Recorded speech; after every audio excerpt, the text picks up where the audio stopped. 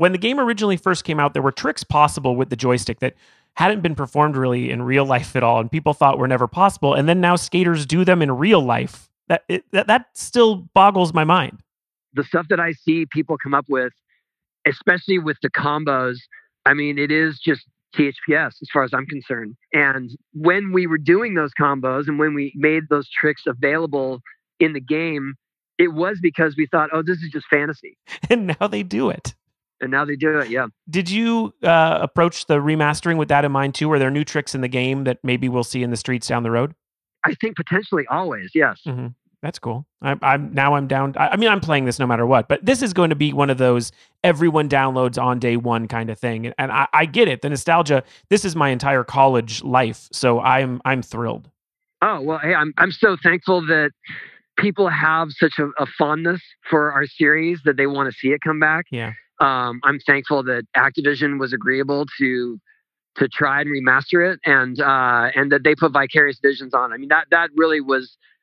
That was the clinch, is that when Vicarious Visions got a hold of it, they have such respect for the original series and to keep it feeling the same and the authenticity, and it was just the right partnership. Yeah, you don't see them calling Tony La Russa to bring back Tony La Russa baseball. This is a classic game with Tony Hawk. And I know there was a documentary that was going around festivals before COVID about the game. Are we going to be able to see that soon? I believe so. I think they got a distribution deal. I am not directly connected with that either, which is sort of hard for people to understand. Yeah. Because it was made by one of the guys who was on the development team. Oh, wow.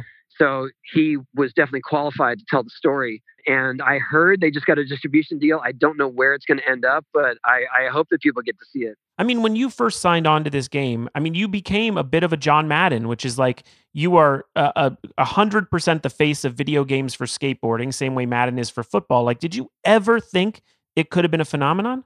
No, I really thought that the game was going to be embraced by skaters and maybe inspire them to go buy a PlayStation. Mm-hmm. And because I thought we represented skating well. It had an authentic feel, tricks, soundtrack, skaters, locations, and skating was not that big at the time when we released it. You know, it was on the way up, but it hadn't really hit the mainstream. And so I think it was just sort of the perfect storm. People were looking for something else. They found that this was fun to play, even if you don't skate. Yeah. And then skating was starting to take center stage, like with the X Games, and it just exploded from there. And the gameplay, man, the gameplay was just so easy. It was like a pick up and play kind of thing. Yeah, I mean, that's what drew me to it in the first place. When I went to Activision the first time and played their sample, it was intuitive. I was immediately doing ollies and kickflips, and it was like, oh, this is how we should do it.